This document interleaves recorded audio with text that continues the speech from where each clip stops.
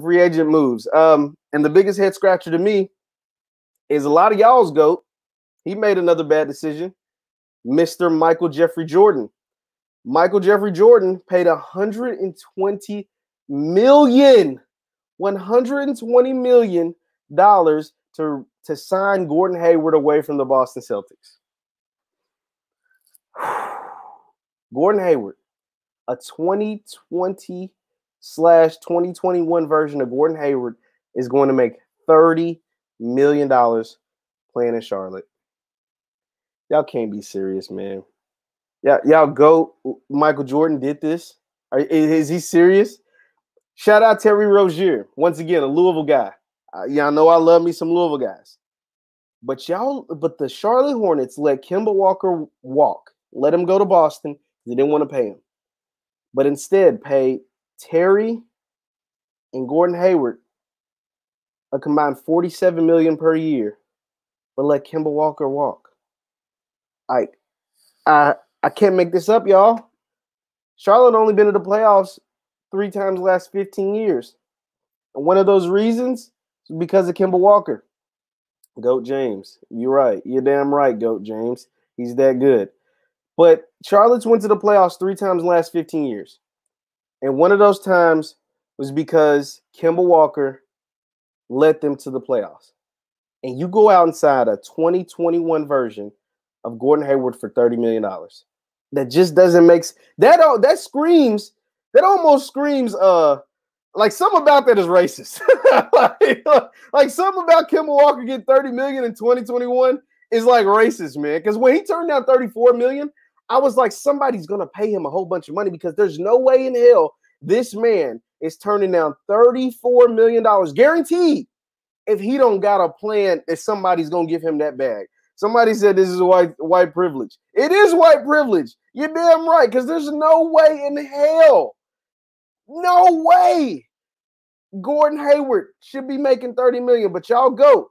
Michael Jeffrey Jordan paid that man $30 million to come try to run ball with LaMelo Ball. I don't know how it's gonna work. They got rid of Batum, who they were paying $27 million a year.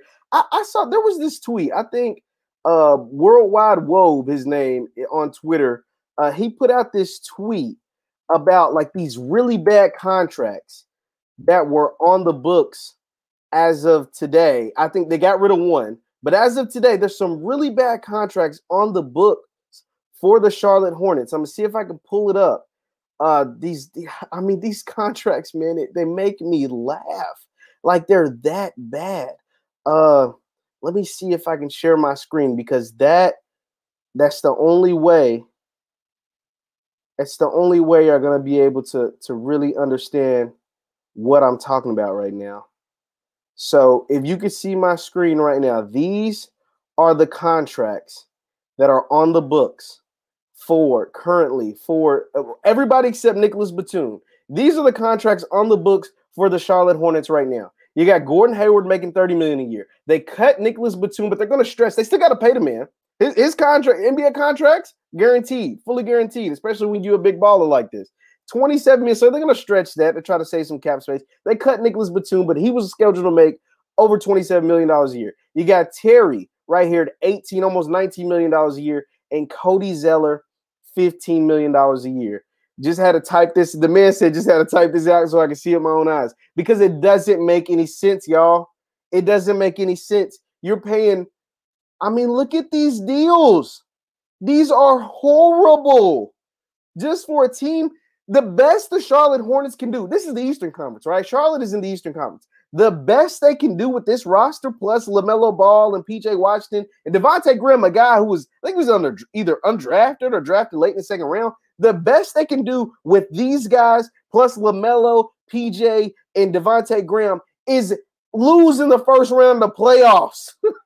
That's the bet, but they're paying these guys 30, 19, and 15.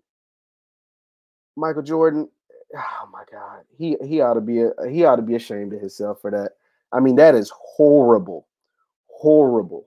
They've had the worst offseason so far. Besides getting LaMelo, who I think has the most upside in the draft, they have been absolutely horrible. absolutely horrible.